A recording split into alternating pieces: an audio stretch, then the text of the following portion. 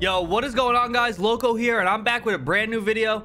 The season's been out for 3 weeks now. We can officially confirm a couple major map changes coming to the game and also a new mythic weapon that no one's talking about. So with that, let's get right into it. Okay, so let me start off by saying that this whole vacation that Epic is taking right now just feels like a month-long preseason. One of the more annoying things for me and also the other pro players out there is that we don't actually know what's going to be in the game. Should I practice my drop landing on the Spidey hands and then run 2 SMGs? Or is this meta going to be completely different come week 6 to 7? It gives a lot of competitive players a bit of hesitation before sitting down and grinding the game because it almost feels like you are practicing for a meta that will essentially never exist. But obviously, it's a big maybe. We don't know if Epic has made these changes to the busted spray meta on purpose in an attempt to physically change the game for good. I mentioned week 6 to 7 for a reason, however. Hypex tweeted, when the IO arrive on the map in week 6/7 with their drillers, they'll have 6 outposts on the map around the 7 and an actual POI called Covert Canyon and codenamed Crazy Cave. It's a counterpart of the Sanctuary and probably the Mythic SMG location too. The Grotto 2 question mark. The data miners and leakers have been going crazy over this, and we can tell the anticipation by them is high. This will no doubt be the biggest update of the chapter so far, and we are already in week 3, which just means that this update is less than a month away, so let's talk about it. First, let's get into the Mythic IO base that's being talked about. It's funny because the last few seasons on Chapter 2, Epic teased the Grotto returning because each season the water levels lower down at the location of the Grotto, and so many people were anticipating for it to open up last season, which obviously never happened. I don't know about how you guys feel. I'm not sure everyone feels this way, but the Grotto was a favorite POI of mine. There's a lot of hype of it returning from a lot of players, so I know I can't be the only one, but I feel like the reason for this POI being wanted back is just the playstyle it brought.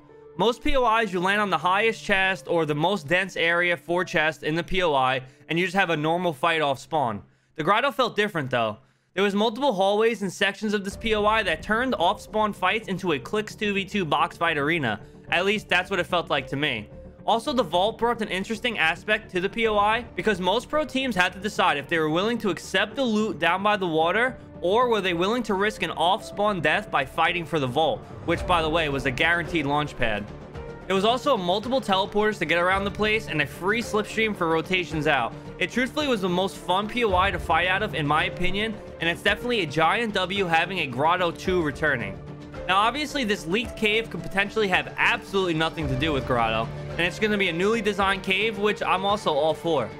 What I'm not all for though is definitely the mythic SMG spawning out there. As I talked about in a previous video, this SMG will be getting added to the game with a lethal 48 damage headshot per bullet, and according to new leaks, the other IO guards that will be placed in the cave will be dropping a blue rarity SMG. So I think we can all agree that hopefully the gun has been balanced a bit before all this stuff comes to the game. Next, let's talk about the long-awaited Tilted Towers, and for any of you guys playing the game right now, whether it's pubs, arena, or comp, let me just show you something really fast. For those that don't know, this is where Tilted Towers will be during week 7, and I'm assuming around week 6, the snow will begin to melt, and we will most likely be able to land on top of the buildings at Tilted, but people are sleeping on the loot right now.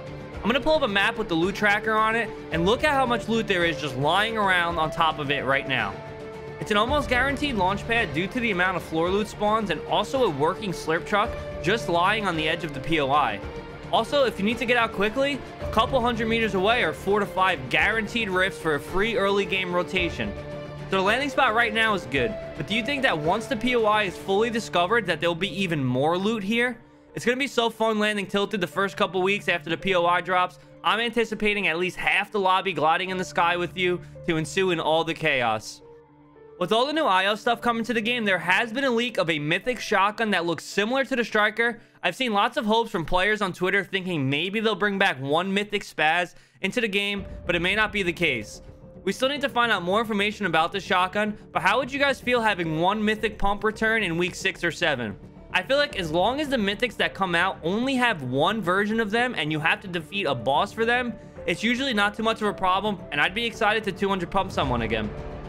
Overall, the season's definitely dry competitive-wise. I watched duo scrims last night from Clicks and Dave's point of view, and the first game was stacked, but after that, it seemed as if legit no one cared.